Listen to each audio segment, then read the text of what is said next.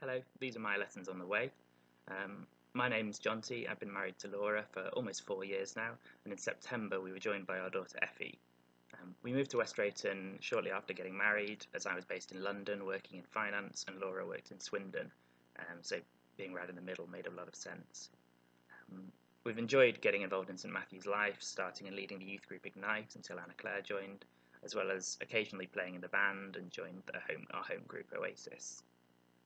When I was thinking about my lessons, having grown up in a Church of England household, everything naturally flowed into three reflections, each with their own verse, though I couldn't make them alliteration this time, sadly. So the first one is patience. While we love our one-bed flat, once we knew Effie was coming, we started looking to move.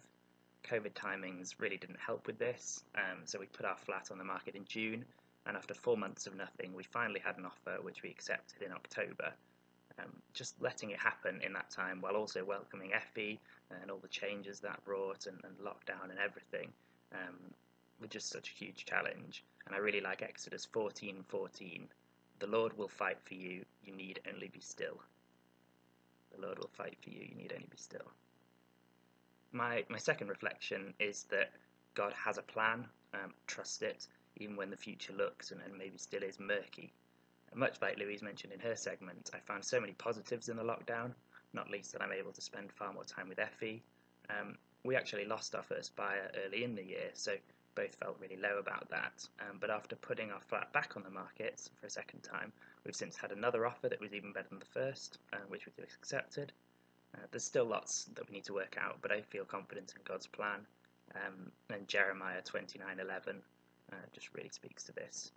For I know the plan I have for you, declares the Lord, plans to prosper you and not to harm you, plans to give you hope and a future. I really like that. The third one is just that the church is more than the four walls.